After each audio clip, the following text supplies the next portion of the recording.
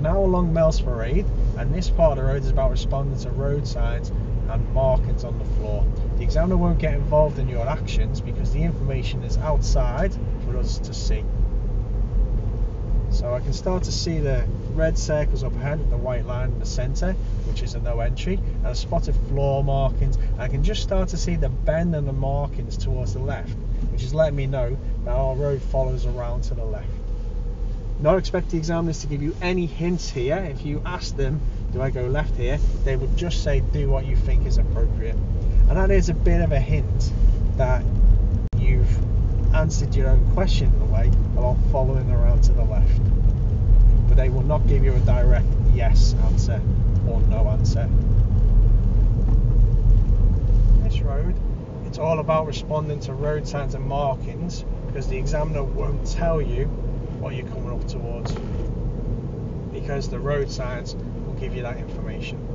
So you can start to see a red circle up ahead, white line through the centre of it, so we know there's a no entry. So our next choice is, can we go left or right, because you can't go ahead.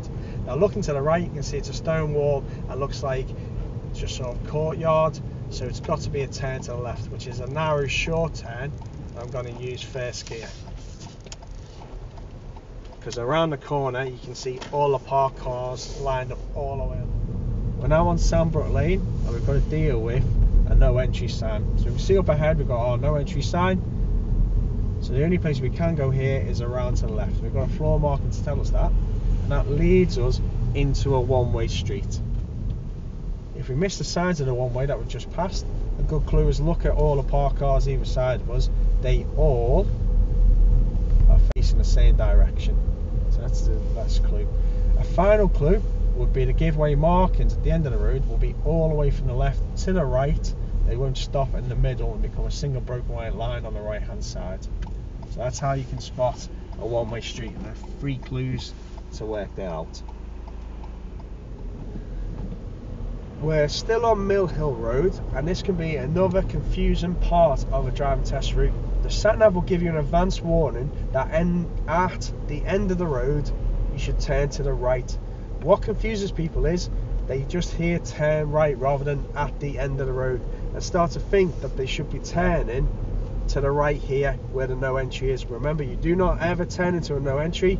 We're going to follow the road ahead into the one-way system, and the end of road is when we can no longer follow the road ahead, which we can see here because there's a building ahead of us, and be as far to the right as you safely can be, because again it's a one-way street.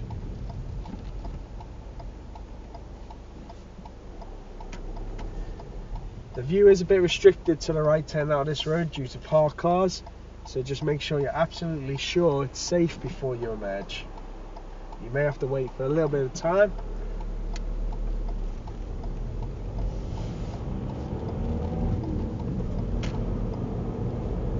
Also along this route, the examiner won't give you any directions because we have to respond to road signs and markings. So as we start this bend round to the right, we can see ahead of us is a no entry sign, which means we must take the next left going into the one-way system. If you didn't indicate there, not worry about it, but do check your centre and left.